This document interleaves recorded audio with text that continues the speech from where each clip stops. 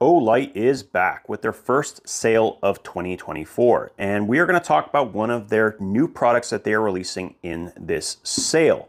We're going to do a comparison in addition to doing a brief overview, and we're also going to discuss how Olight has changed their sales structure for 2024 and what you should be made aware of.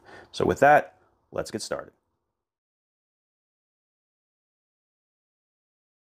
Now, full disclosure, I've actually known about this flashlight since Fan Day in 2023, where I got to put my hands on the light in the first place. And I was already impressed then. They have made some slight improvements, though, that I think are worth noting. Now, I specifically want to showcase it next to two different flashlights, the Seeker 3S, I'm sorry, not the Seeker 3, the Warrior 3S and the Warrior X Turbo. Now, some people have compared it to the Javalot series, which is quite a bit longer. I think this actually makes a little bit more sense and kind of shows where this light kind of fits. On one hand, we have the Warrior 3S, which is a very compact 21-700, and I know a lot of people who use this as their dedicated work light. This kind of falls in the same functionality, but gives you more reach versus a wider beam pattern. I'm not quite sure from a work standpoint which one you will prefer, but just know that this can do basically everything this can do. It just has a lot more reach instead of a wider beam, which is where we're going to talk about lumens versus candela for just a second. If you think about water coming out of a pipe, right, that's 3 inches in diameter or whatever, it comes out with a lot of water, but not necessarily with a lot of pressure. Like, it's not going to come out and go a long distance. Where on the other hand, if you have a power washer, the pressure in there is so high and it's such a fine beam, it actually goes a lot further and has a lot more power. That's essentially what we're getting with the Javalot. At 134,000 candela, which is very hard to put into explanation, this thing is going to reach out and touch things at 750 meters. That is no joke. That is a serious searchlight that can fit very easily on your person.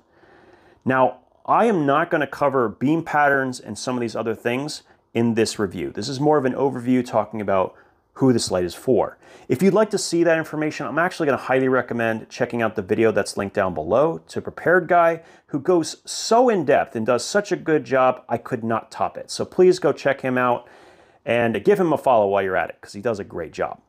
Now, this light, I have not found an aspect that I didn't like it in, whether it was home defense light, walking around the middle of the night on taking out your dog, or leaving it in your car as a car light mounted in its sheath, or just about anything. I honestly am still trying to find a situation where this light doesn't work.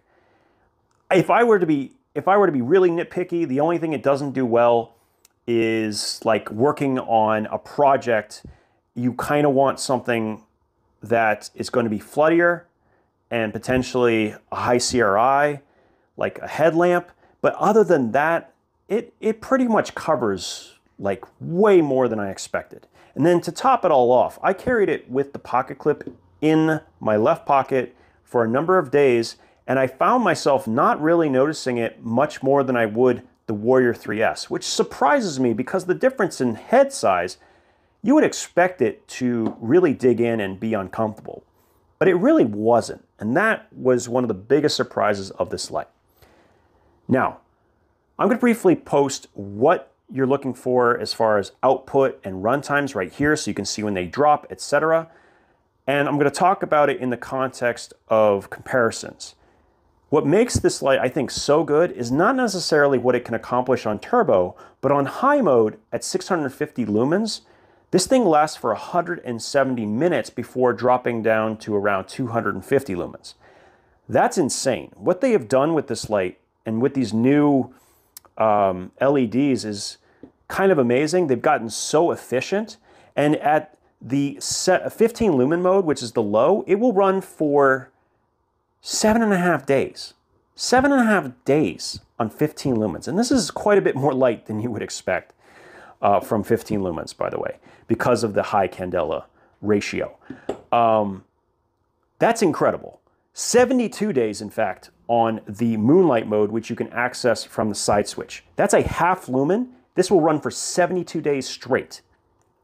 That's craziness. Just, they have made these so efficient. I don't know what they're doing, but they're doing a really, really good job. Now on its turbo, and we'll talk about that briefly, you'll notice that it drops from that highest output at around that 2-minute mark. One of the consequences that happen when you go from a larger head to a smaller one is there's less aluminum to actually take the heat and dissipate it. So you're going to be limited on how long it will run at its maximum output based purely on heat distribution. And according to Prepared Guy, which you can watch his video on the heat itself, this thing will reach somewhere in the 115 degrees Fahrenheit range. Not that bad, honestly, when it comes to reaching its maximum heat. So overall pretty impressive. Even at its turbo, it will then drop down to 650 lumens, and that'll run for 155 minutes. Overall, outputs are great. And then functionality speaking, let's talk about tail switch, side switch. So it's the exact same style of switch that you will get on something like the Warrior Mini. So this is the new upgrade, except you'll notice a little bit of a difference. This is designed to take a remote switch, and you can actually buy it with both a Picatinny rail and a remote switch that will work on the end of this, giving you potential light for a weapons platform as well. Once again, just adding to its overall versatility. Now the Warrior 3S actually has its own version of a remote switch. You can do that as well, but I think this might actually do the job a little bit better. And that is sort of a constant thing. But to be fair, the Warrior 3S has been around a lot longer, and it's a little bit older technology. It is also, however, a little bit different when it comes to output, because it's making a beam that is otherwise just really spread out versus concentrated. So big difference between that and what you see over here. When you zoom out a little bit on both, you can really see the difference between the two lights. Now, beyond that, there are other flashlights that might be worth considering. And I unfortunately am missing 3 of them. The Perrin, which is a right angle flashlight, also powered by a 21700. I'm missing the Baton 3 Pro Max, which is only because it's already sent in a package to go to demo days, and the brand new Warrior 4. Now the Warrior 4 is probably the one I missed the most in this comparison, and maybe I'll do that at a later time, but I don't think that it's necessarily going to beat this light, mostly because of how compact it is. And this is where I'm going to bring in the sheaths again. So it comes with this sheath, which is a decent option. But what I found is that it's actually small enough, genuinely, that I can actually put it into a holster that I carry on a regular basis. Now we're pushing the limits of what this sheath can do. And if I really wanted to, I could probably get it to conform to the light even deeper in so that it would sit even nicer. But this is not something I would say is possible with something like the Warrior 4. Even though the Warrior 4 has some advantages, like having a Type-C port under the collar, I think this kind of falls into a different category, closer to what you have over here. Now, what we do have is a comparison to both the Seeker 4 Pro and the Seeker 4. Now the Seeker 4, these are all side switch flashlights, have a Type-C port or a magnetic tail, and this is the thing that I really wanted to bring up. The Seeker 4 Pro has one of my favorite features, which is that the sheath itself also can charge the light. I love this feature. And if you take that same sheath and you load it up with the Javalot, you could have one of the best combinations available. The only issue that I see, because it does charge it, is that there's a little bit more movement than I would like. Now the magnet that's part of the charger is enough to kind of hold it in, but you know, it's not really very strong. What you can do though, is you can buy this separately, and if that's the only light you have, you could definitely heat form this to actually hold on to the Javalot. And that's actually what I'm going to be doing, because I think this light might be the jack of all trades kind of situation, where I don't say it obsoletes these other lights, but it just feels like it gives me a ton of versatility. Now, of course, I think that when it comes to having a floody beam, I don't think it necessarily replaces those lights, because it's designed to be more concentrated. But overall, it's an incredible light. That's basically where I'm going to leave it here on the Javalot. If you haven't yet made a decision from all of the larger flashlights, this might be the ultimate hybrid between everything that they have available right now.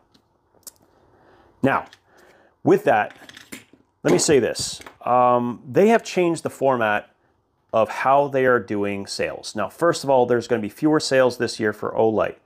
But the other thing that I noticed, and I didn't know about till I saw it today, is that they are not showing people the price that you can get by being a member until after you sign up.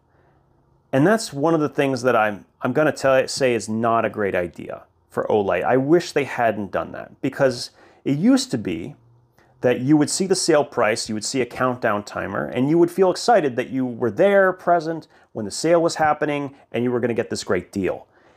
Now, it's not apparent what the prices are at all.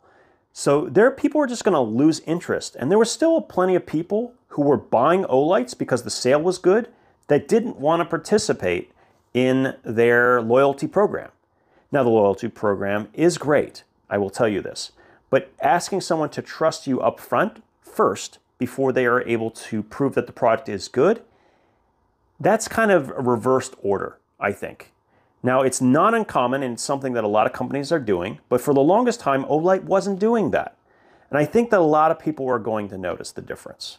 So I'm hoping in the future that at the very minimum, they make apparent what the prices are to absolutely everyone who shows up on the website, whether they are a member or not, so that they can make informed decisions on whether they want to buy it or not. Because my guess is they're going to lose a lot of traffic just by having people see it, see only the original price, and that's going to be all she wrote. I don't want to go any more in depth. I'm actually curious to see how people feel about this subject and Olight in general down in the comments. I'm not sure if the current system and the amount of sales that they have is going to actually be good for them over the course of the year, but I could be wrong. I'm very interested in hearing the opinions of everyone else who has participated with them in the past. Yeah, that's pretty much where I'm going to leave it today. Simply put, the Javalot is one of the better flashlights that you can possibly buy from Olight right now, and especially combined with one of their charging sheets that you can then modify, which is here's a vertical and here's a horizontal one. I think that this pairing right here could be one of the best. Now, I will leave a link to where you can get these directly from Olight's website, because they're kind of hard to find. Just search sheath in the search box. But yeah, these are awesome. These are awesome flashlights. I definitely think that it's a great tool. I think it's going to be something people are going to really enjoy.